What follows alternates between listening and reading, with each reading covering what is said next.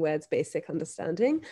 And then I will introduce everybody. And then I'll pass to you first, Avia, and then Ayatomi, and then Chelsea. Am I pronouncing everybody's name correct? Avia for me. Yeah. Yeah. Cool. All right. So Joe, are you happy to start? Yeah, happy to start. Yeah.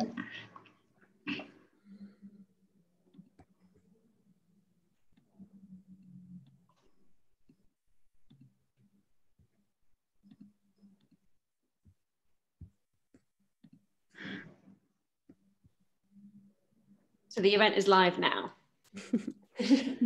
Thank you. Hi, everyone. So I'm Imani Robinson, and this panel is very exciting. It's about prison abolition, and we have some really, really wonderful speakers.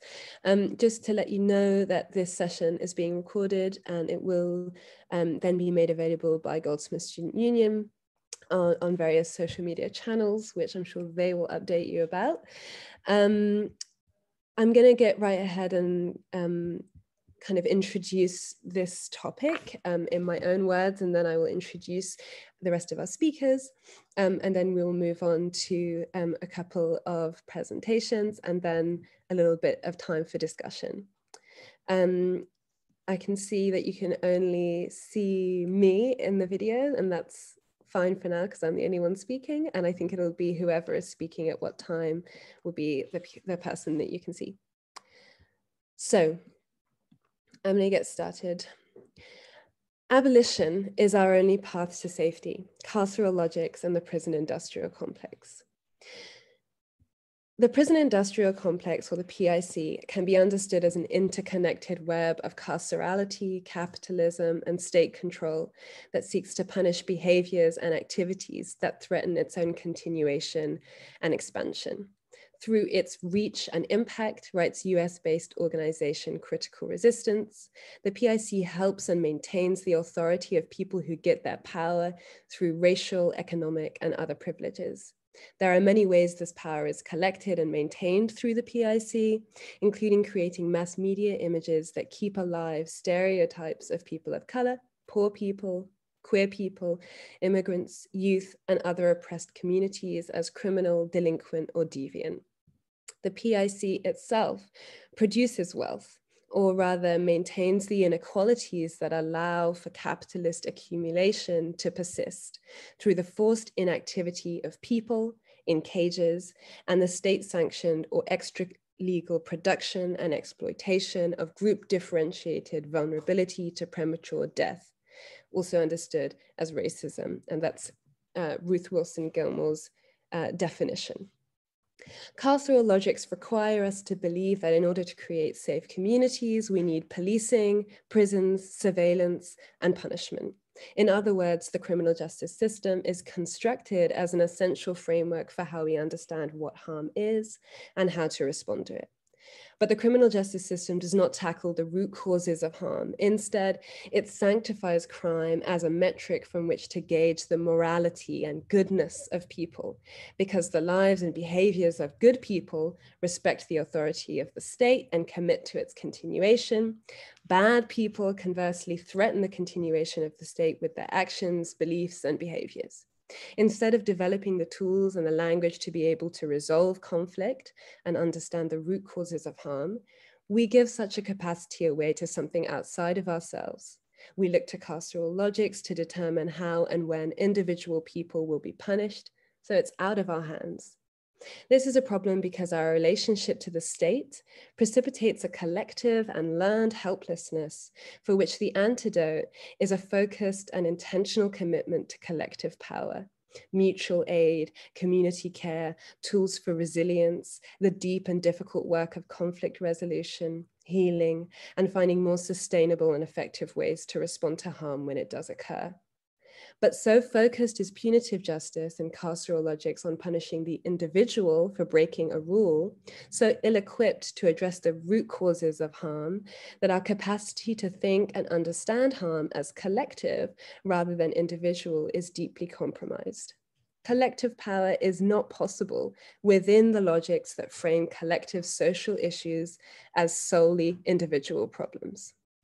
Carceral logics undermine our capacity to develop strong, empathic relationships with each other and to practice the hard work of conflict resolution in our everyday lives, alienating us from our own experiences and understanding of harm and our capacity to both cause and heal from it. This moral framework that is based on protecting wealth, on protecting ideal notions of humanity and unchecked institutionalized state control over people and behaviors, produces a set of crimes instead of harms, and enforces punishment for those crimes as the correct and only way to respond to such behaviors. Instead of addressing harm itself, punitive justice and the logics of carcerality that make such a framing of justice possible responds with punishment when somebody has broken a rule, as opposed to responding when harm occurs. And that kind of framework is taken or borrowed from the Aorta Collective, who wrote about punitive justice and this idea of the law being something that kind of facilitates this breaking a rule instead of kind of really responding to harm back in 2013. This has become the kind of common sense notion of carceral safety.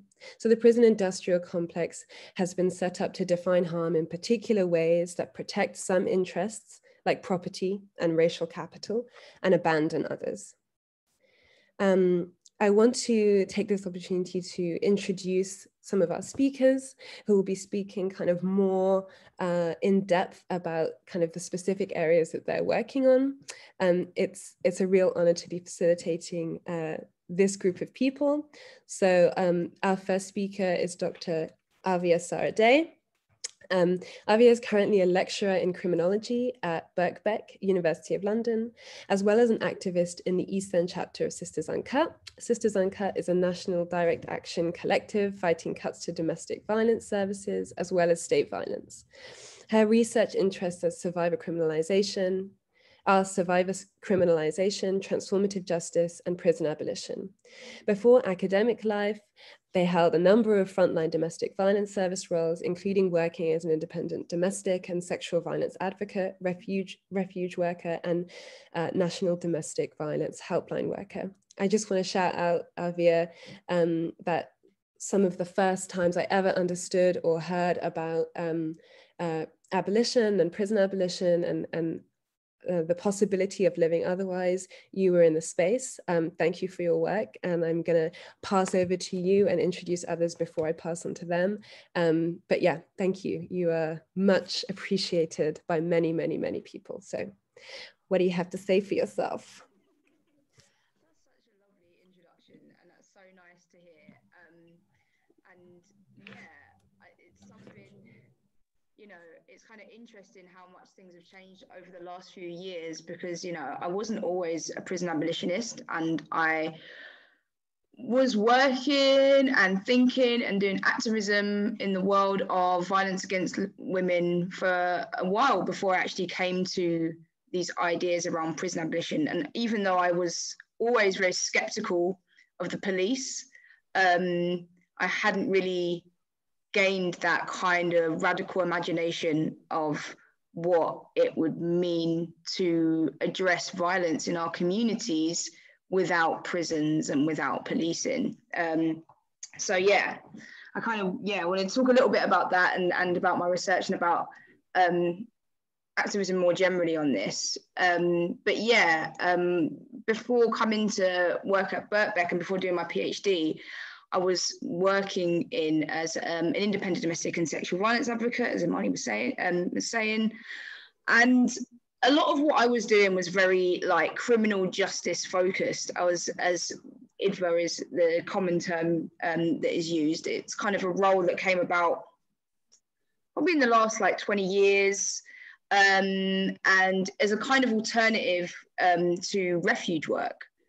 And, you know, it's, the main thing that you're supposed to be doing is getting more people, more survivors through the criminal justice system, with the intention of, you know, the more they stay with the system, stay with the process of the criminal justice system, the more perpetrators can be convicted, and that is supposed to apparently bring about eventually an end to domestic violence. And obviously it doesn't really work like that, but that's the intention of a quite great part of my role. And even though like I had to work with the police quite closely, so quite a lot of the time, I was always quite skeptical of that. Like, and most of the people that I worked with, most of the survivors that I worked with did not want a criminal justice response. Most of them wanted housing, needed a refuge space, were in danger.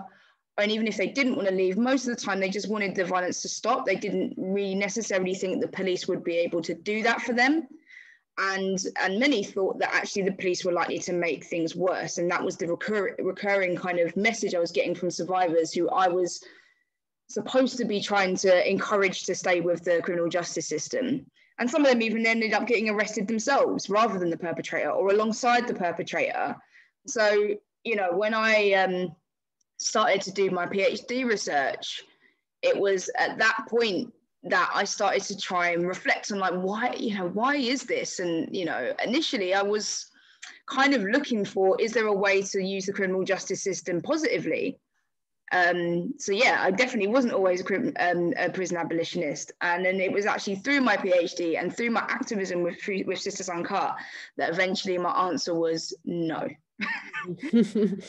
So yeah, what I actually found was, you know, essentially like these were not accidents that a lot of the survivors that I was working with were being arrested and were facing arrest and were facing, you know, oppression from the police. It wasn't just like an unintended accident. It just was part and parcel of the way the criminal justice system works and what it's there for. And it, you know, through this period, I would say that I managed to be quite like lucky in the fact that I was doing activism that kind of complemented what I was researching and what I was working on. And I'm very, very grateful for that because, like, you know, it's not always easy to be able to get this symbiosis between activism in grassroots struggle and also being in libraries with dusty old books. Usually those two things are supposed to be separate. But I was really lucky that I got to be able to learn and do direct action, and these things kind of came together. And again, with you know, Sisters Uncut, it was initially set up in, you know, when austerity was really starting to, you know, in my role as an IDVA, it was absolutely unimaginable what survivors were facing and what we as workers were having to try and navigate in terms of the institutions as austerity was really starting to impact people's safety in terms of their housing, in terms of their ability to get support in civil courts, like no legal aid. All of these things were absolutely coming crashing down.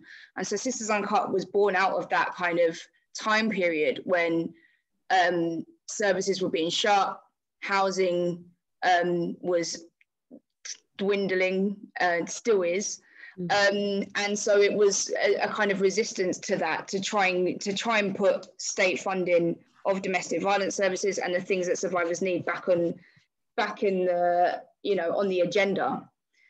And actually through time, all of us like kind of started to expand our understanding of what it would take for survivors to be able to survive. Whereas, you know, initially it was very much that like reinstate that funding, we started to understand that actually there were parts like my job as an IDVA that were being better funded than, say, the housing and the other, you know, the refuges and things like that. Criminal justice initiatives were being funded, and there were, you know, as I started to learn more, I started to understand there were reasons for this, and like understanding more about the neoliberal agenda that came out in the 80s that was very much about stripping away the welfare state, stripping away housing benefits, all of these things that most survivors actually say they need, the things that they say they need to survive, they say they need to leave violent relationships, were being stripped away, and that money was instead being put into the criminal justice system. And that was part of this kind of like an ideology of anti-welfare but pro law and order, a law and order agenda on domestic violence. And actually really the politicians were like very cynically using domestic violence to essentially to bring in this kind of law and order agenda, not because they particularly cared about survivors, but because it actually acted as something that was very useful politically, to sort of say, we're doing something for women on domestic violence, and what we're doing is we're going to lock up all the perpetrators.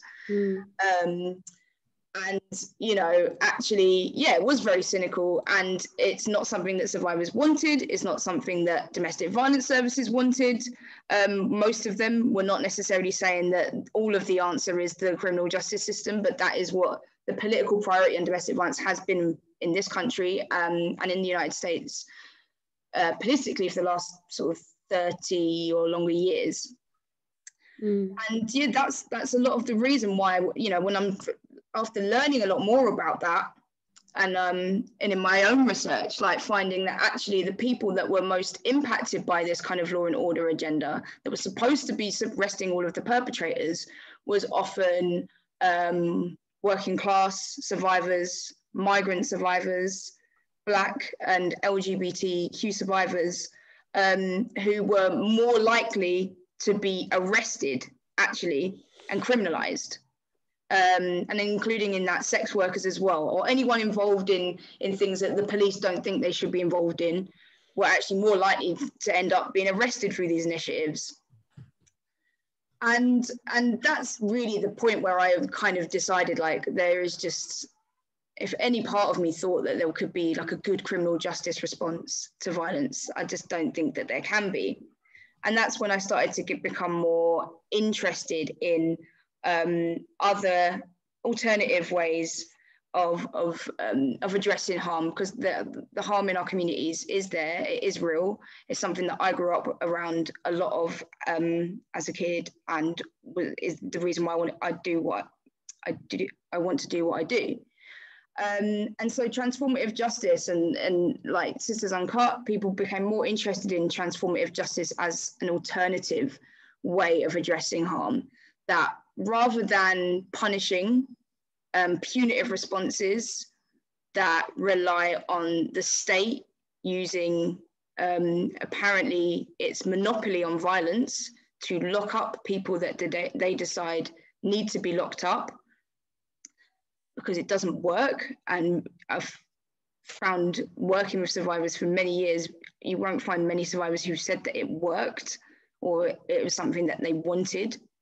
So instead of that punitive response, trying to actually address things at the root. And for me, transformative justice is quite different. We often hear things like restorative justice.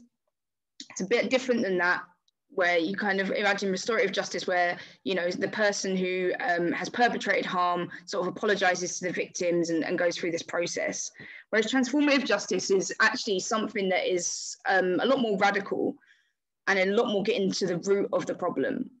And so, like, why is this person behaving this way? Like, what is going on for them that they are perpetrating violence? And that could mean in terms of the violence that they have experienced. It may not be the violence that they've experienced. It may be other other things going on in their life. And also addressing what the experiences of the survivor is through that as well. And I genuinely think that it's very, very difficult. And since I've committed my life to this, it's very, very difficult. It's not an easy challenge, but I do genuinely think it is possible to in the right structures, if we transform our structures in our communities to addressing this proactively, I do think it is possible for people to change. And I genuinely believe, and I actually have seen some examples of people's capacity to change with support and with love.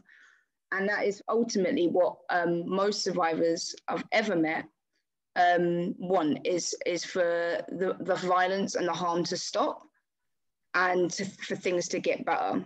Yeah. And yeah, I think that is the only option we have. Yeah, thank you. I think what I just wanted to kind of come back on is I think carcerality and the prison industrial complex and the idea that prisons work, right? The idea that punishment is the only viable response to when harm happens has so embedded in our common sense, right? Angela Davis talks a lot about this, talking about how the common sense notion of safety is a carceral one. So it really is difficult for people sometimes to think about an alternative, because it's been so normalized, right? That when harm happens, that somebody needs to be punished, somebody needs to be held accountable by being sent to prison. And I think that a lot of the time people's immediate responses to this idea of prison abolition is, okay, well, what about, and the saying goes, what about the rapists and the murderers? And I think that a really useful way of kind of thinking about that question is to ask a slightly different one, and to ask the question that abolitionists are maybe asking, which is, what do we do about murder and sexual abuse in general? Because the prison industrial complex, because the criminal justice system, because carcerality and punishment are not actually solving those problems. And so I just want to kind of offer it back to you to expand a little bit on what you've said, and really speak to, you're coming from a space where you're working on domestic violence, and you're trying to really transform that harm, and transformative justice is an approach that you're taking. And do you want to just respond to those people who would say, well, what do you mean there's no prison or there's no punishment? How is that going to work? Maybe just speak a little bit more about how you would respond to that. Yeah, it's a really, really good question. And it's something that, even though now I'm more certain of how I feel about what does and doesn't work, I haven't always felt this way. I haven't always thought about things this way. But I think if you expand your understanding of the way in which harm actually operates in reality, then you realize that actually what we have clearly isn't working. It clearly isn't containing these instances of extreme violence, of murder, or of sexual violence. And like one of the things that's come up this week is the No More Exclusions got a lot of heat on Twitter for basically saying that, they wanted zero exclusions, even in instances where people have perpetrated sexual harm. And, people could not get their head round that you wouldn't exclude a child who had perpetrated some kind of sexual harm to another child. And people saying, well, they need to be locked up, they need to be locked up. And when you think about that, what you're actually saying is, well, I don't want my child to be harmed, but I'm quite happy for that person to be locked away and either harm themselves or do harm to other people. Because frankly, one of the biggest and most sexually violent institutions in the world are prisons. So that does not stop sexual violence. It clearly doesn't work. So anyone who says that it does, even on the level of containment, even if you're going to say, well, we can't stop them being a perpetrator, but we can contain them, it clearly doesn't contain the perpetration of sexual violence. It just moves it somewhere else to a different group of people, which presumably society says they don't care whether sexual violence happens to them. And if you start to care about those people, then you kind of got nothing left but to say, well, clearly this kind of way of doing things doesn't work. And I would say, that is going to take a radical overhaul of the way in which our communities work and respond to harm, not to the point of not like waiting till it gets to that point, but in terms of the way we interact with each other, relate to each other, we need a radical overhaul of what our communities look like. And I know, like, in the Bay Area in the States, quite a lot has been written about things like pod mapping, really, really useful practical tools that can help you understand a bit more proactively how you can think about who are the people in your life that hold you to account, who are the people in your life that, will just listen to you when you need to like get stuff off your chest. And actually it's based on the kinds of things that we already have in our communities and our lives. You know, I often like to think of the example of like, you know, if your cousin stole something from you or did something wrong to you, would you immediately go to the police about that issue? Or are there other people in your family or in your networks who you would talk to way before you got to that point? Or assuming that if you ever, you know, would you go to your auntie or your uncle or your mum or another cousin to kind of deal with that and sort that situation out? And the sort of pod mapping stuff kind of builds on that we already have those structures, but we, unfortunately, at the moment, they're not necessarily well supported. They're not particularly well resourced. So if we shifted our attention towards those things in our communities that we already have and properly resourced it and were proactive about it and say, right, we're going to not deal with things through the criminal justice route. We're not going to deal with things through being punitive, but we're going to use the networks and the things we have within our communities already, and we're going to properly resource it. Then I think, you know, personally, I feel like that would have a way better chance of being able to much more effectively address harm than moving the problem somewhere else to be perpetrated against someone else. Absolutely, thank you. Now, you know, that's really brought up this kind of question of, you know, what safety is and what safety means. And I think that, you know, the common sense idea of safety is kind of melded with or been replaced by or kind of usurped by this weaponizing of the state in order to protect us and punish others. And so, you know, in the context of sex work, which we're now going to start kind of speaking about, that's also a kind of really clear arena where there are kind of the people who are doing harm and the people who need to be protected, right? And there's this idea that actually most people want safety for themselves is kind of brought into focus. Now, I wanted to introduce Ayotomi, a Black queer disabled student and activist representing SWARM, which stands for Sex Worker Advocacy and Resistance Movement. They have been involved in various types of organizing and activism spanning 7 years on issues such as sex and relationships education, intersectional liberatory politics, and sex worker rights. And so, Ayotomi, I wanted to invite you to kind of respond a little bit to what has already been said.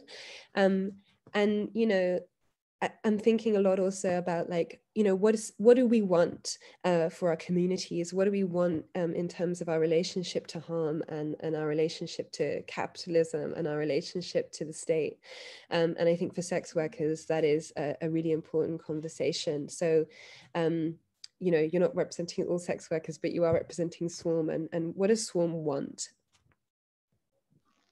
Hi, I just want to say thank you for inviting us to be able to speak on this. I think that there's a very big opportunity, not opportunity, but yeah, I would say like opportunity to really link the work that sex workers have been doing for honestly decades with the work that abolitionists are trying to do in terms of imagining a future without the carceral state and without carceral politics.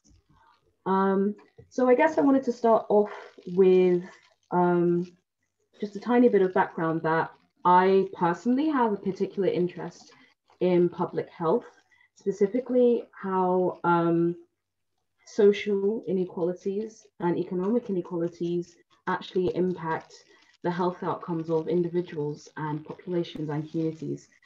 And I'm bringing this up because it's going to become very relevant to what I'm going to talk about. I know that some research has been done on, you know, the effect of prisons on various types of health, including mental health, disability, sexual violence. As I'm pretty sure most people know, like how prisons have contributed to the COVID-19 outbreak. But this is what got me interested very long time ago in sex worker rights was the public health views on like sex work legislation, essentially.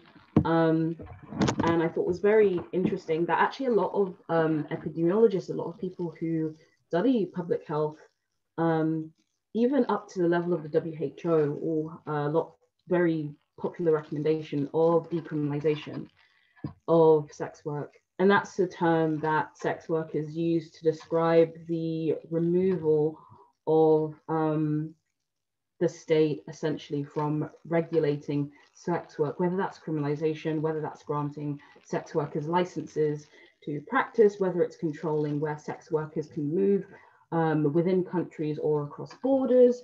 Decriminalization is like, you will have no involvement at all in our work, in our spaces, in our organizing, just nothing at all. And the public health argument is, it's quite complex. It's mainly linked to HIV transmission, that when there is decriminalization, it actually has the effect of lowering HIV transmission in sex worker populations and communities. So it's very interesting because we're in a situation where a lot of feminist organizing is specifically looking at other types of legalization, and that can be liberal feminists who want to see what's called legalization, which is when like sex work is permitted by the state, but the state has to permit it, and it has to permit it in a certain way. So you can only practice certain types of sex work. Only citizens and only people native to the country can practice sex work. So let's say like migrants can't practice sex work, things like that. You can only practice it in licensed venues, etc., etc. And on the other side, you have various criminalization models. Obviously, like there are certain types of sex work which are criminalized in legalization, but under like criminalization models, it's more a conversation of who in the sex worker and client relationship gets criminalized. Very popular, very popular model is the Nordic model in these spaces, where the clients of sex workers are the ones who are criminalized. And that can span from being fined like several hundreds or thousands of euros to actually going to prison for seeing a sex worker or soliciting services of a sex worker. And it's like most sex worker rights organizations, which are actually sex worker led. So as in, actually controlled by sex workers. If there's a governing board, that board is going to be like majority or all sex worker led. Like, groups like that are very anti the Nordic model for a lot of reasons that Evie has already basically talked about.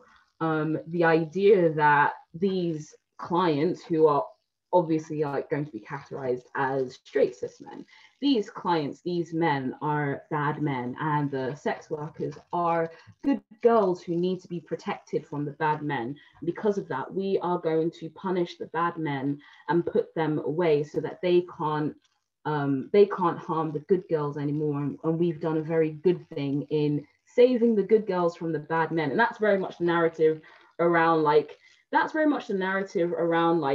the Nordic model, until, the pesky sex worker rights organizations pipe up and be like, actually, that's not what we want. And then, we get dismissed or harassed, we get accused of being pimps. We get accused of all sorts of things because, we've actually spoken up against their narrative and their logic that the problem with sex work is that it's bad men harming good girls. Sorry, I just need to get my notes up again for a second. No worries. No, thank you for that. I think that often people see a situation like sex work or like drug use where they, you know, don't agree that it should be criminalized, and so they ask for legalization. And I think that this is also maybe an important moment to talk about the difference between abolitionist steps and, you know, reforms that really make it impossible for our goal of abolition to happen. And so oftentimes it's decriminalization that is kind of the most urgent goal. And that's definitely true for drug policy in this country and elsewhere. And it's definitely true, I think, also for sex work. And I think that sex worker organizing has for a long time led this kind of movement for full decrim now, rather than asking for legalization, whereas sort of I work in drug policy, and the movement generally is starting to become clearer about its demands for decriminalization, for removing punitive sanctions, for acknowledging that the criminal justice system is not the arena within which, you know, the drug use and harm reduction should take place, but actually it needs to happen without the punitive justice system. And I think that the same thing is really being modeled by sex workers and their advocates. And I wondered if you could talk a little bit more about decriminalization and its relevance to abolitionists. So as an abolitionist, how can I show up for sex workers? I'm very happy to talk on that, especially because Swarm are very explicitly clear that we are for the decriminalization of like drugs and substance use as well, because of the similar issues regarding stigma, criminalization, how it disproportionately affects Black and brown populations, how it disproportionately affects disabled populations as well. So that's something I'm absolutely more than happy to talk about.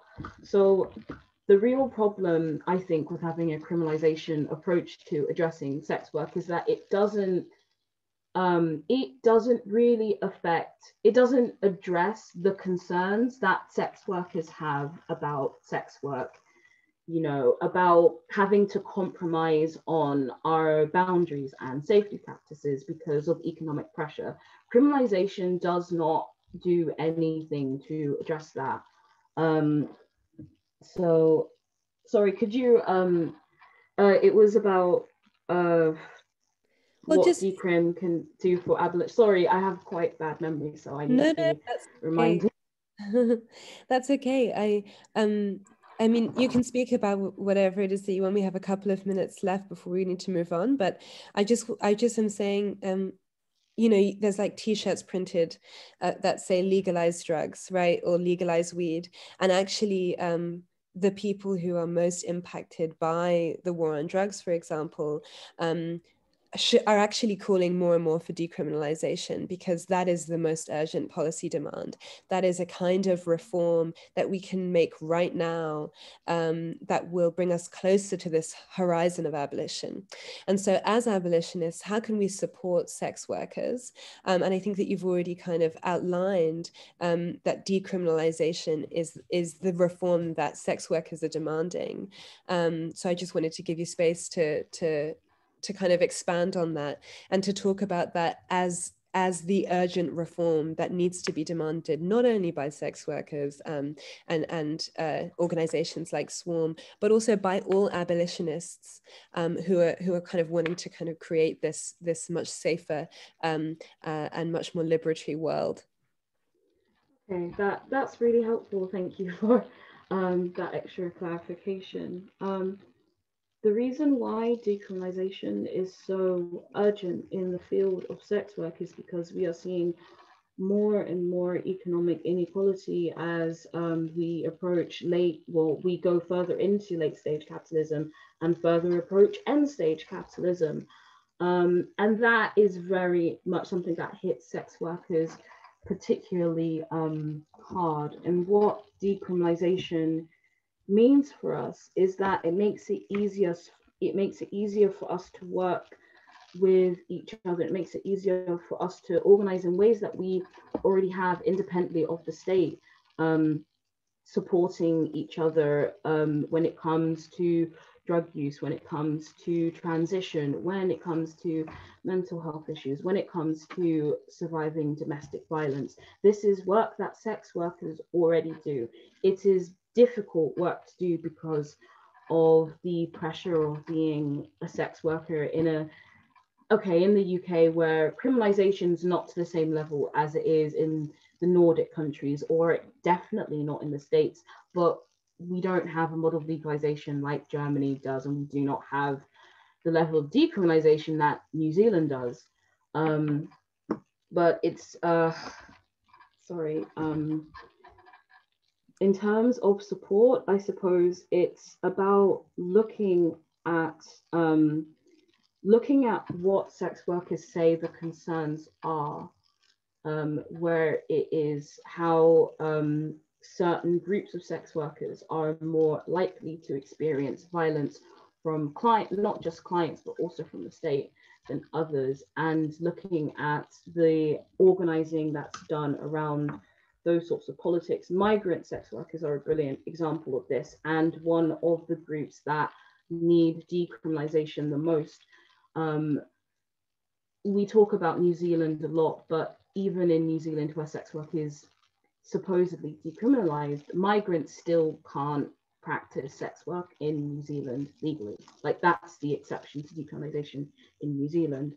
And sorry, it's, I was going to touch on the hostile environment as well, because when migrant sex workers are targeted by that has a rippling effect on all women who are migrants, who are suspected to be migrants, and who are subject to the hostile environment. And decriminalization is one of those immediate reforms that would immediately not put an end, but it would lessen the impact of the hostile environment and of racism and xenophobia and colonialism on marginalized women, because there's no longer a reason to punish and forcibly extradite essentially sex workers, women, for working. Absolutely. Absolutely. Thank you. Yeah, I mean, there's so many ways that someone might want to be involved in or become a sex worker. And one of them is definitely to survive capitalism. And on that note, I just want to introduce our third speaker. And thank you so much, Aotomi, for your words and your research and your experience and your insight. Thank you. Chelsea Jackson is an abolitionist and a political scientist and an activist scholar from Decatur, or GAUSA, which is Chickasaw Lands of SE North America, which you might want to explain a little bit more to the people. A political scientist, a penal abolitionist. Her research is in the intersections of race, politics, and crime, which led her to the University of Oxford. Her activism has stretched from student organizing with the ATL BSU to Mothers for Justice and Roads Must Fall in Oxford. Ms. Jackson is a transformative justice facilitator with the Cradle community, a collective of activists, scholars, and artists finding ways to make space for curiosity, compassion, and creativity. Cradle is a transformative justice project developing and experimenting in the skills we need to build to support abolitionist approaches to collective care and healing in our communities.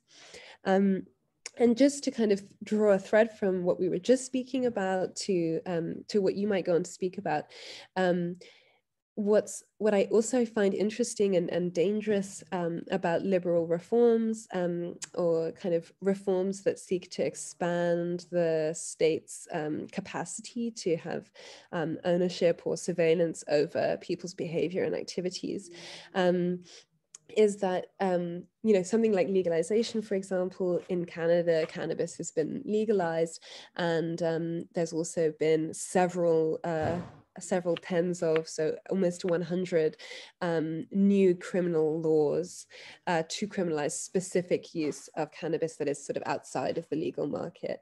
And so as a penal abolitionist, as a political scientist, I wondered if you could speak a little bit about the dangers of relying on the legal system, of relying on the penal system to really bring about anything other than what we already are experiencing, which is this violence, which is this kind of total encompassing carcerality of the criminal justice system, and yeah, capitalism. Yes, so thank you so much, Imani, and that's a perfect sort of segue into an idea of how I became an abolitionist. It was this very realization. So to kind of go back and explain where I'm from Decatur, Georgia, which is a Black neighborhood outside of Atlanta. And the reason I say that it's the Chickasaw lands on Southeast North America is because the United States of America is an idea. But North America and the state of Georgia, where I'm from, that land belongs to the Chickasaw people. So I'm not Chickasaw, but everywhere I go, I want to make sure, you know what I'm saying, that land is recognized, because that's whose, people are buried there. So even looking at how we get from, for example, a legalization conversation versus decriminalize, and how different those two things look, it's really about how involved the state is. So I kind of want to use a metaphor to talk about this, where a lot of people have heard this statement, it takes a village to raise a child, right? So if it takes a village to raise a child, then the village is the child's parents. It's the whole village. But the state is not a village. The state is a group of institutions.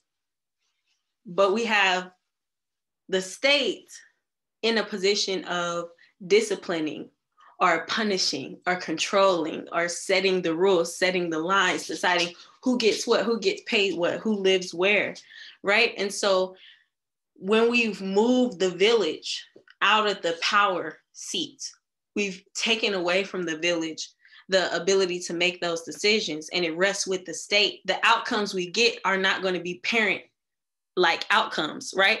They're churning out outcomes that are beneficial to, as folks mentioned earlier, capitalism and the amassing of wealth, right? And the maintenance of the system as it is. And so if you think about a parent might discipline you, but discipline is not the end goal. A parent is trying to teach you. Education is the goal. Even if I'm disciplining you, it's for the purpose of teaching you something. And so your parent might put you on punishment. They might restrict your movement to help you think a little bit, but they're not going to starve you and beat you and put you at risk for sexual abuse and make you pay exorbitant rates to talk to your family on the phone and keep you from seeing your children and keep you in shackles and lock you in a cage and call you by a number, right? Your parents wouldn't do that to you because your parents love you. So they might make you be still for a little while, right? And think about what you did, or maybe clean up the vase that you broke. I know the metaphor I'm using seems a little maybe too light for this, but I think sometimes bringing it down to that level helps us really understand what we're doing. We're turning the state into the parent, and we're saying it's okay to lock a person in a cage because they acted out, because they did things you didn't like, right? And so thinking about abolition is about exactly what Dr. Avia brought up earlier. It's about imagining a different world. It's about having a radical imagination. So when we think about things like marijuana, before there were laws that made marijuana illegal, the Bedouins in the desert were smoking marijuana. The folks in Papua New Guinea in the jungle were smoking marijuana. The people in the Congo were smoking marijuana, and they were all fine. They were fine. And then, you see what I'm saying? And then we create laws. So then decriminalizing is not about, getting free from all these laws that we made. The solution is not to make more laws. That's what legalizing is, right? Decriminalize says, let's take those laws away. Let's move the state out of these issues and give it back to the village. Give it back to the village to decide where and when it's okay. So when it's not illegal and you don't have police officers in the park running those young men away who are smoking, maybe they're smoking outside next to the basketball court, but instead you have the basketball coach or the principal or the pastor or the deacon, or, you know, the woman who works in the bodega. And she's coming out like, now y'all know it's kids out here. Y'all don't need to be smoking that, right? And how are they going to respond to that person who's a part of their community? And so when we take that power back, when the village takes back the power from the state and says, no, these are our children, these are our young people, these are our, you know, communities, and we own them. Not that we own the problems, right? But that we own these communities, and this is our village, and we have the right to speak up.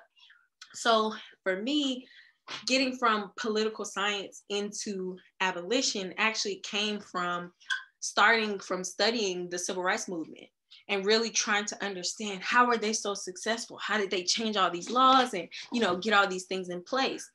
But in the process of almost being a fangirl of the civil rights movement, I was also learning how unsuccessful the movement was.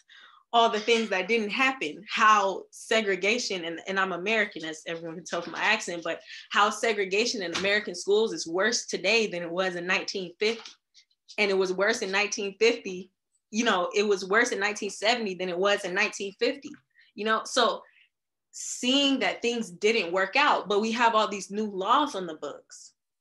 And then who are the people that are behind bars when it comes, whenever there's new laws, who goes to jail, who ends up in cages, who gets locked up, right?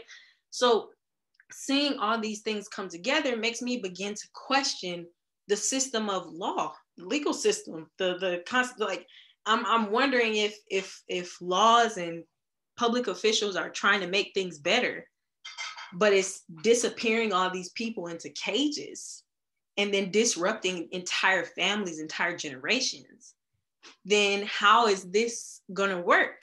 And similar to Dr. Avia, I originally was thinking about, how could we work inside the system?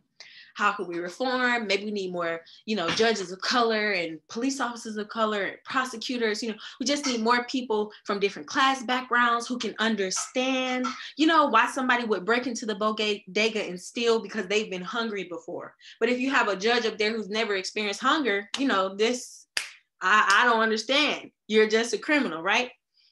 But what my research and my evidence showed me was that even the people with a shared background, in order for you to get up on that bench, you had to leave a lot of stuff behind, right? In order for you to put on that uniform or put on that robe. And so even if we have people who look like us, or people who come from the neighborhoods we come from, or have the backgrounds that we have, as long as the cockpit is set up to drive you into prison, it doesn't matter who's sitting in the driver's seat, right? And that's where we have to think about transformation.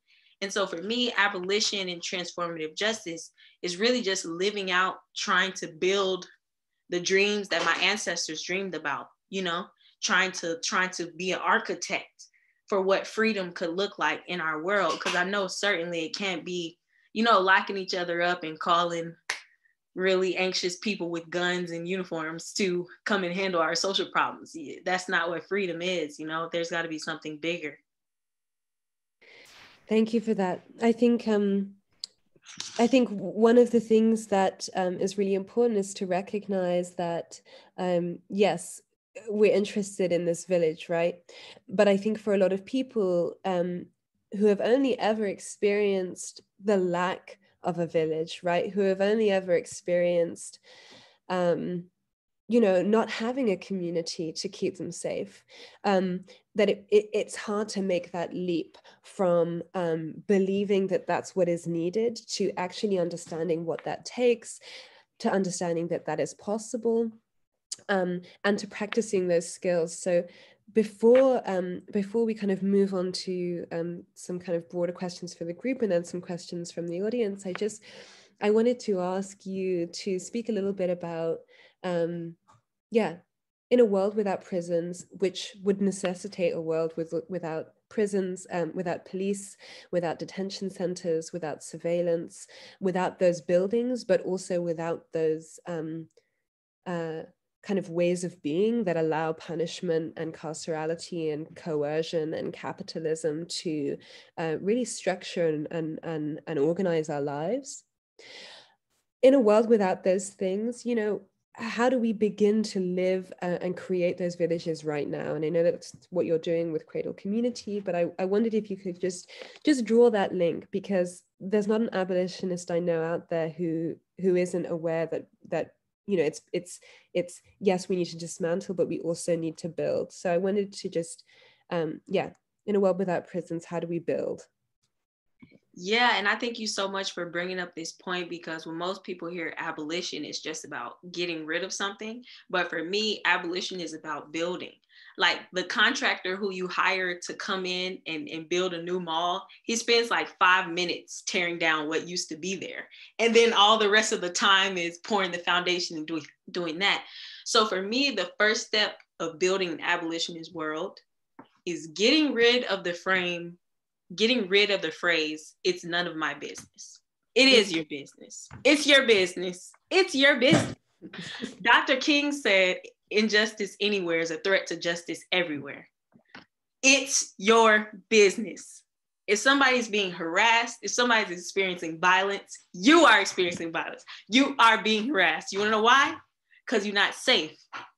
During the Holocaust and World War II, Jewish writers taught us, right? First they came for them, then they came for them, then they came for them. And then when they came for me, it was nobody to stand for me because I didn't stand with nobody else, right? So the reality is, it is your business. If you're on the bus and somebody's racially terrorizing the bus driver, you should say something.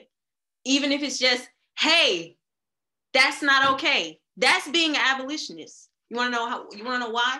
Because you've turned that bus into a justice space. Just you being there has introduced justice into the space, because you're gonna help justice along. You're gonna say something. It's not gonna be okay with you if you're sitting at the bar and people are making racist jokes, or if you're, with a group and someone pulls down someone's hijab. You're not just gonna be okay with it. You're not just gonna laugh uncomfortably. You're gonna make it clear, yo, that's not cool. And it is my business. I hear my neighbors are having a dispute. No, maybe I'm not gonna go over there. Maybe I'm a little nervous. Maybe I don't wanna just go over there and knock on the door. But maybe tomorrow I could go get 2 of my other neighbors and we could just make some lemonade, and then go knock on the door. How y'all doing? We just wanted to bring y'all some lemonade over here. Make sure y'all doing all right. Things like that, because it is my business. And it's more my business because they're my neighbors than it is Thames Valley Police's business. So I'm gonna call somebody who's not from my community, who doesn't know either one of them, who has a gun. I'm gonna call them because it's more their business than mine. No. So when we get rid of that, it's not my business, and we push out a bubble of justice everywhere we go, every friendship group we have, every space we're in, right? Every job that we work, we're pushing that out. When you're at work and somebody's saying, oh, this guy looks a little shifty, let's call security. Just go talk to him. Maybe he's hungry. Maybe he needs a place to sit down. Maybe he have a home and he just needs to use the bathroom for a few minutes, but he's trying to work up the courage to ask you. Instead of calling the police, go talk to the man like a human being. That is being an abolitionist. So it's those kinds of things we can do every single day in every space that we're in. That's not necessarily about protesting or changing law or screaming, but it's about taking that power back. And the thing you said, the very first thing you brought up about people who don't have a village, the way to have a village is to create one, literally.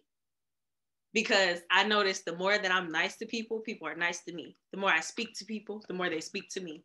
The more I smile, like I've made friends with taxi drivers just from being in the back of the car and smiling. We get off on a topic and we're talking. Next thing you know, he's inviting me to dinner with him, his wife, and 6 kids, right? Those type of things, the more we're present and see each other as human beings, the more we can create that world. And we increasingly need less and less to call in outside people to handle our business. Thank you. No one a little over. No, thank you. Thank you, Chelsea. Okay, so we have a little bit of time for questions now, but whilst you're all maybe reflecting and thinking about what you'd like to ask this very esteemed panel, I'm going to ask Dr. Avia and also Ayotomi to just see if they want to reflect on anything that's been said, to kind of have any kind of final remarks before the questions. you know, there's been such a rich conversation, you know, like for between me and each of you, but if you have any questions for each other, this is also your time. I also wanted to just point out that this is specifically about prison abolition, this kind of panel and this conversation. And I think sometimes it's useful to kind of specifically talk about prisons or policing or surveillance or different aspects, transformative justice, conflict transformation, community accountability. You know, there's all of these topics within, but I wanted also just to throw out there that in terms of prison abolition, you know, if we're starting there, what are the things that we are picking up on in this conversation and that we're going to take away with us? So Avia, would you like to say something? Over to you.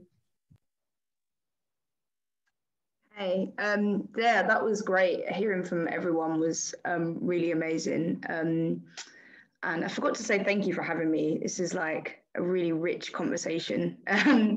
But I guess like one of the things that the thread and one of the things that I kind of missed out on, and which I probably just like, you know, probably just implied, but I, you know, to be explicit, I think it is really important to ground prison abolition the way I see it as fundamentally an anti-capitalist project.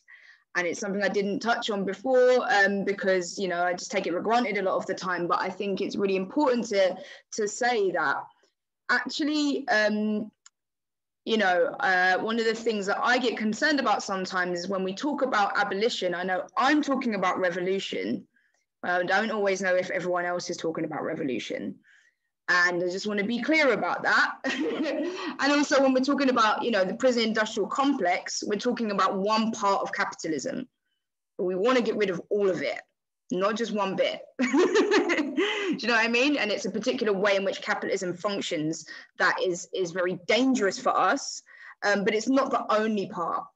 And so I guess like picking up on the threads, what everyone was talking about, that kind of, I thought it was really important to kind of like say that explicitly, because sometimes I feel that gets missed in our abolitionist project, in the way we talk, and what, you know, being clear about what we mean when we're talking about abolition. So yeah, I guess I don't want to say too much because I'm really, really keen to hear from other people and from the audience, but I just wanted to like, yeah, say that from me very clearly. Thank you. Yeah, I think it's super important, and it also it really brings home the challenge or the task or the breadth of this struggle, right? That in order to bring about revolution, in order to really be anti-capitalist, we have to commit to really changing the way that we are in our personal lives, in our public lives, in our communal lives. And I think sometimes people can maybe understand, oh yeah, you know, I can understand that prisons and policing and carcerality and surveillance don't work, but it's kind of an extra leap to think about capitalism. And I think that it's really important for us as abolitionists to be really clear about that. So thank you. And also, I guess, Aitomi, you might want to come in here too, either about capitalism or about the abolition of prisons, or anything at all. Yeah, I'm happy to come in here about capitalism because, like, honestly, any concern that people think they have about sex work, all of those concerns are enabled by capitalism, and they're enabled as well, obviously, by patriarchy and by colonialism and structural ableism, but they are first and foremost enabled by capitalism. And putting clients away in prisons and putting the wrong types of sex workers in prisons is not going to do, it's not doing anything around preventing those concerns of how sex workers are actually harmed in sex work and in the sex industry. Like, what would actually make a difference is the abolishment of sex work, and honestly the move to a full, not the abolishment of sex work, sorry, the abolishment of capitalism and the full move to a something approaching a gift economy where people's basic needs like housing and like food, like clothing, like education, like health, all of those things are just met, and there is no pressure to have to contribute labor. There's no way of that being violently coerced, if it's even but yeah. That's essentially all I wanted to say. I think you'll find like most people involved in some form of sexual organizing is like anti-capitalist, because yeah. Thank you very much. So we don't have any questions from the audience so far. And I kind of want to throw it out again to you all to see if there's anything else that you wanted to say. I think Chelsea, you have something. Yeah, so the comment about it being a firmly anti-capitalist project, I just wanted to kind of dig into that a little bit, because when we think about police and prisons, who are they for? Who are they intended to protect? And who do they punish? So as far as property, police in certain neighborhoods protect property. In Westminster, you know, you got police sitting all in front of Buckingham Palace. They all over Windsor, just protecting it, making sure it's good. But other property, when they cruising through Notting Hill or when they cruising through certain areas, they're not protecting that. They're occupying that. That's an occupying force. So the reality is the same institution is showing you its class allegiance. It's showing you that it prioritizes property over people, clearly, because I'll shoot you for stealing something. I'll take your life over stuff. Your life essence, which could never be restored, over stuff, iPhones and chairs and hotels and stuff. It's ridiculous, but this is the reality. So when we look at it in that terms, it's not a leap to talk about abolitionists, abolition as being anti-capitalist, because the reality is police have no interest in protecting poor people. None. They control poor people and protect the rich from the poor, from us rising up against the class exploitation. And just the last point I want to bring out is also firmly an anti-white supremacist framework, because prisons come from a long legacy of racialization, of racializing certain groups in order to justify oppressing them, marginalizing them, raping them, taking their control. And this can go all the way back to the serfdoms here in Britain and in Roman times. Like, the whole purpose of racializing a group is so you can justify doing whatever you want to them. So we're fighting a long legacy. Like, we're in a long legacy of warriors. This is not a new idea. It's not new. We're just using different language. And that's really freeing for me, because you're joining a stream as opposed to starting from scratch. Absolutely. Thank you. I think one of the things that I've learned, I'm always learning about abolition, and I'm always becoming more and more abolitionist. And I think, the first time I said I was an abolitionist versus me saying it now, I'm coming from a different place, and I hope to continue coming from a different place. And one of the most recent kind of conceptual or really important learnings that I have gained is by listening to and reading Ruth Wilson Gilmore, who speaks really about this problem of innocence. And so I also want people to go away, after this panel, really thinking about prisons as not just a problem for innocent people who shouldn't be there, right? But as a problem for thought, as a problem for all of us. because often we say, okay, well, women are victims of this and that and that, and that's why they shouldn't be in prison. And poor people are victims of capitalism and this and that, and that's why they shouldn't be in prison. And Black people, there's nothing wrong with Black people. Black people are not criminals, so they shouldn't be in prison. And I think that sometimes we, you know, and Ayotomi's been talking about this as well, like the good sex worker or the bad sex worker, this victim narrative.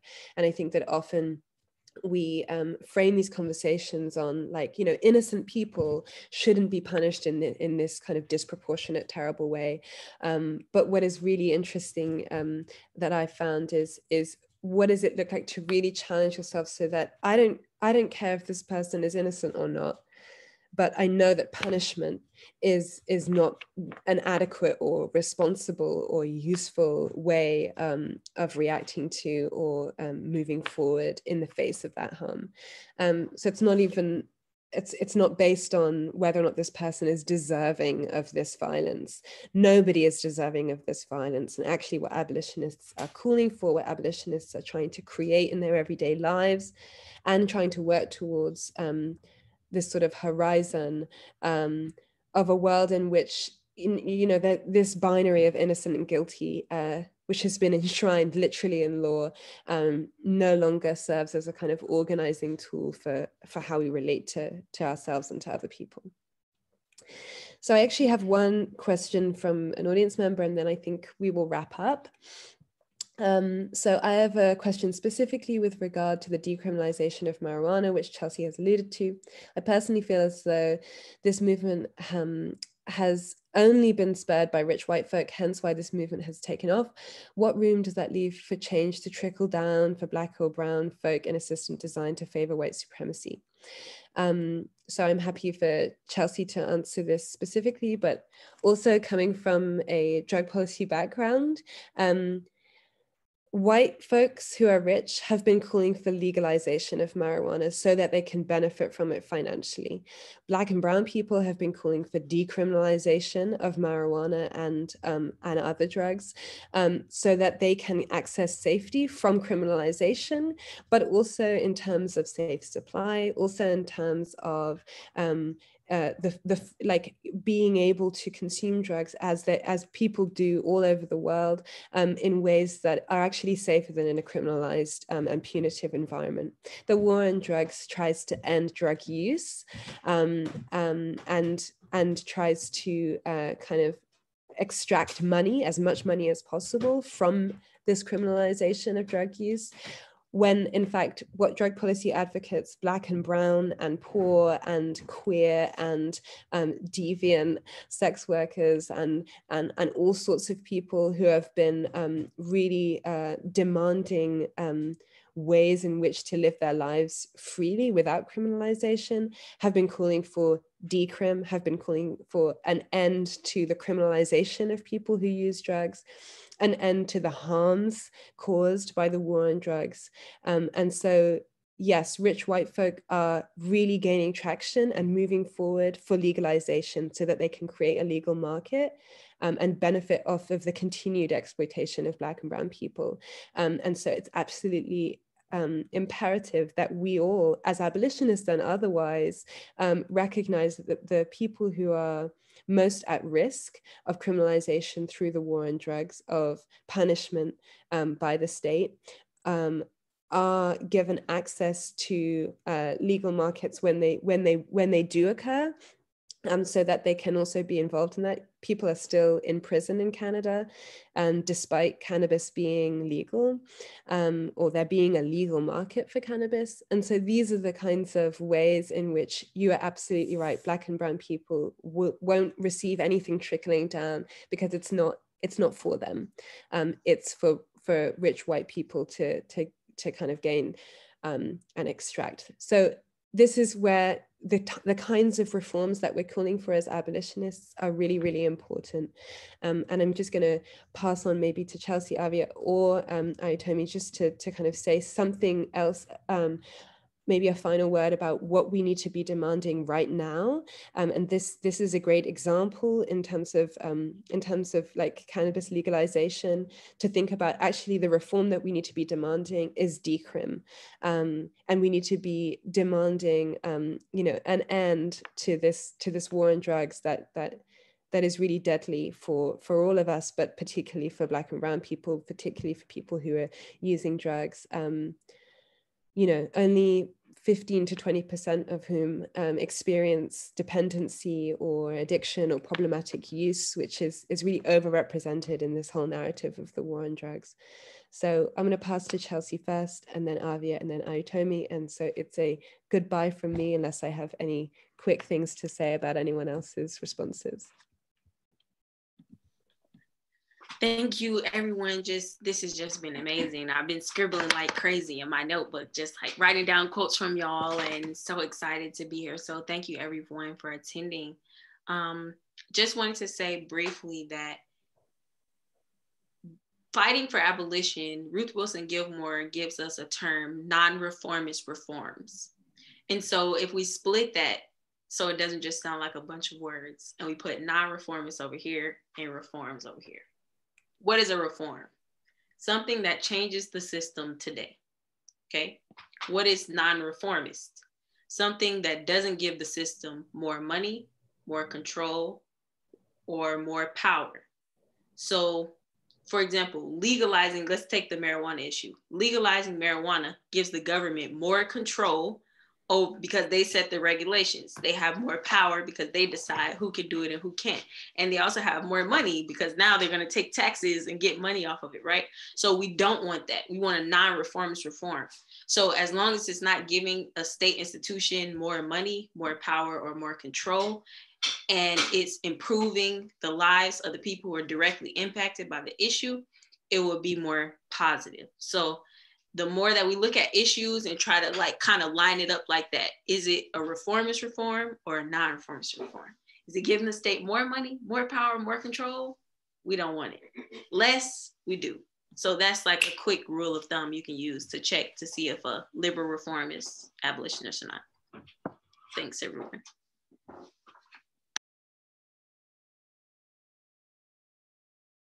Avia, yeah. Oh, yeah. Sorry. I did see there's a couple more questions that I'm actually going to try and weave an answer to. Yeah, let me read them out for everybody, and then so I did just see these. So the first is, thank you so much for sharing your ideas and learned experiences. I'm wondering about the idea of removing government power and the parallels that draw with right-wing people who believe the government should have less power and control, and the way that translates into removing responsibility to others and social resources from the most in need, with the idea that people should work harder to survive on their own. What kind of structure can we build that means that social resources and care within the community is global and not only pockets of localities? Really great question. And the second is, hi, thank you so much for such an interesting talk. Are there steps that can get put in place en route to the abolition of prisons to ease the process, especially when considering people's hesitations about sex convictions and murder by making them spaces for education, such as people convicted on sex offenses having to take mandatory consent lessons, or would that further entrench the prison system? Hope that makes sense. Thank you.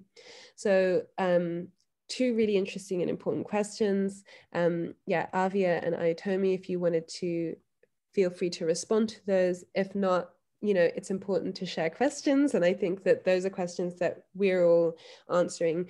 So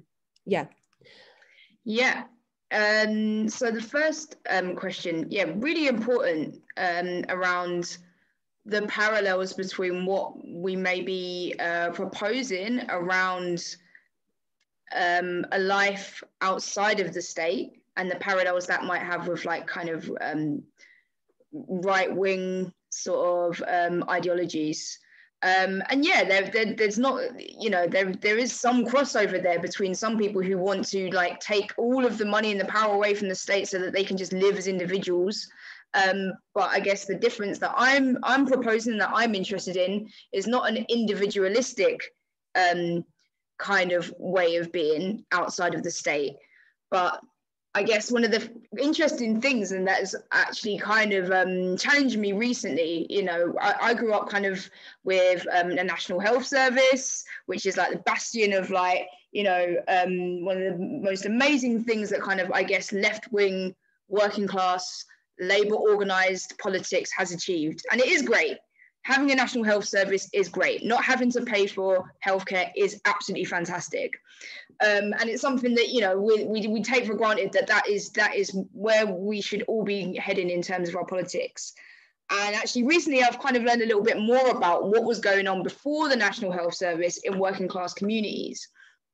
And they, some working class communities set up these things called like friendly society, where they would put in a little bit of money each, you know, to have a doctor for, you know, all the workers in their village or whatever. And actually the medical professions really hated this because it meant that they were beholden, the doctors were beholden to the community, and the community got to define to the doctor, we need you to do this. We want you to do it like that. We want a holistic way of doing things. There were like centers, even into the first part of the 20th century, whole health centers that were interested in these holistic ways of doing things and that were non-authoritarian. And if you think about the way in which the National Health Services works now in terms of these huge health trusts, and how do you create accountability? How do people define what kind of healthcare they need with these huge bureaucratic state-led kind of ideas of what healthcare looks like? And actually those, you know, those earlier systems all died out when the National Health Service came in. But actually, you know, there's a lot of things to say about, you know, when your health professionals, the people that have those skills are actually defined by the community about in terms of what they need and what they need for you. And it's a collaborative process rather than a doctor knows best process that's going to tell you what you need. There's actually a lot interesting in that. So I guess, you know, my understanding of that is, in answer to your question, is like, I do think that, you know, through collectively coming up with these ideas and collectively sharing and pooling our resources, and kind of touching on the second comment as well, I guess the mutual aid stuff that has come up through COVID-19. Is it the first time that COVID's even been mentioned? I'm not sure. You know, actually has shown that it is possible to create these systems of support and work together. And then just one thing on that second question that I wanted to say, like, I do think that communities, mutual aid, collectivizing resources is the way forward, not individualizing. But, you know, in terms of what do we do with these people that are perpetrating serious amounts of harm, I suggest you read, there's an organization, I think they're called Generation 5. Yeah. That have a proposal for how to end child sexual abuse in communities within 5 generations. And I'm just going to finish on just suggesting you read up on them, what they're saying and their proposal, to kind of understand how we can, it's not necessarily going to happen tomorrow, but we can put strategies in place to do this over a period of time.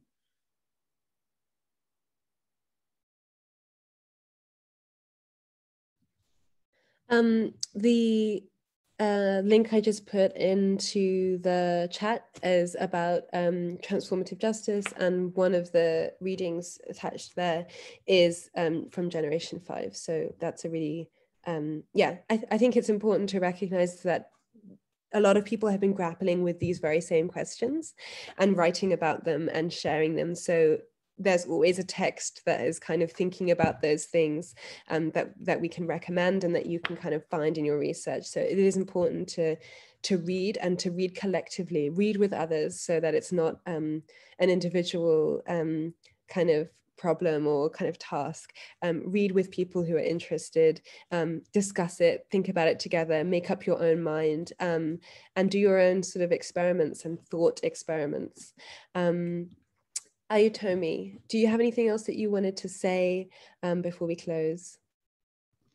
Yeah, I just wanted to address the first question, or the question by Eli King, and I just wanted to touch upon that, like the parallels between what we're advocating for and what like right-wing libertarians advocate for. And it's times like these I like to think about how the term libertarian, because that's essentially what we're talking about here, didn't actually originate in right-wing politics. It actually originated in left-wing politics. So you can see there's a very vested interest on both sides of the political spectrum between right-wing people and people who are left-wing but believe in authoritarian state control, have a vested interest in saying, you can either be individual but in right-wing politics, or you can have all of this community support, but it has to come from a far away centralized power, whether that's a vanguard party or that's just the government. And we don't really want either of those things, if that makes sense. It's very possible to have these local, independent, community-led interventions and services that are anti-capitalist in nature. We don't need to go the way of the right-wingers who say that if you have enough money, you can do whatever you want, but it's all individualized. And we don't have to go the way of, we need to put everything into a big centralized government and hope that they can take care of all of us communally. We don't need to do either of those things. So that's all I really wanted to add. Thank you. I think to close, I just also wanted to say, sometimes people feel like, and in Isabel's question, like the process needs to be eased. But I just want to remind you that the prison system doesn't function in the way it says it does. The people who are, like, we spoke about murder and sexual abuse. Those things are happening outside of prison walls all of the time. And so in terms of like easing the process, abolition is not about this huge rupture that means that we suddenly have to deal with issues that we're not dealing with anymore because they used to be dealt with by the prison. Because the problem is, what we are saying is, as abolitionists, we see that these problems are not solved by the prison, by the policing, by the surveillance systems, by carcerality. And so, yes, we have to think about consent culture. We have to share resources. We have to find ways to change culture. But people are leaving prison every day, and harm is happening outside of prison all the time. And so the idea that the decarceration or the emptying of prisons would somehow be felt on an individual level and need to be eased is also a kind of abstraction of what would actually happen or what is actually happening. And in kind of finding ways to, make prisons more educational or kind of reform them in ways that can slowly bring us closer to abolition, rather than as fast as possible, as quickly as possible, because people are dying and being harmed, and people's lives are being destroyed by prisons, by carcerality. We have to really think about, yes, there is an urgency to transforming harm, but that happens right now, and it happens in your life, it happens in our life, it happens within and outside of the prison, right? But that shouldn't stop or kind of interrupt the process of abolition, if that makes sense. Okay, I don't want to take up too much time, so I'm going to say goodbye from me, goodbye from everybody else. And Joe, if there's anything you want to say on behalf of the Students' Union. Just want to say thank you so much. It has been such an honour to work with all four of you, and to have such a breadth of knowledge and experiences that you've shared with us and shared with our students. Thank you so much for taking the time to talk about an issue which is clearly very close to all of our hearts. And can be quite difficult to talk about. So just also wanted to acknowledge that and to encourage students to also, if you've been touched by any of this, practice self-care, because that's also a radical act. This is something that we obviously care about a lot. And thank you again so much to all of our speakers. And I'm just so happy that we got to finish our Black History Month on such a radical and important topic. Please do check out the resources that Chelsea and Imani have spoken about. We'll be sending an email round to all the attendees where you can check out their social media platforms and some other bits of their work. If any of the students, you have friends who couldn't make it, don't worry, we have recorded this. So we're going to upload that and share it, because that's the most important thing, is that all of our activism is as accessible as possible.